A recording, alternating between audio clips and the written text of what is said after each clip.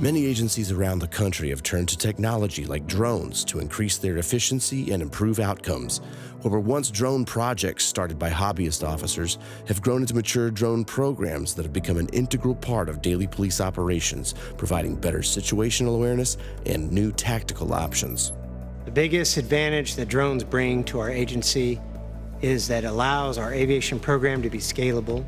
We can use a manned helicopter for large dynamic events and the drones for more static type situations.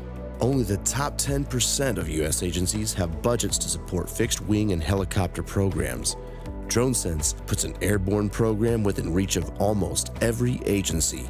Drone programs not only have much lower operating costs, but there's no risk to the lives of pilots, and their aerial capabilities are comparable or even better in many situations.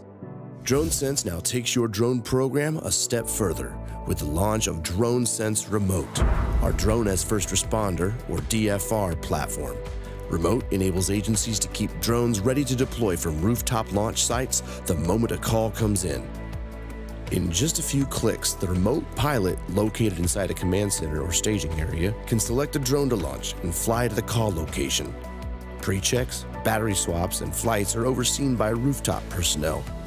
The remote pilot can fly manually or autonomously, providing decision makers a low-latency live stream that can be shared internally or with cooperating agencies.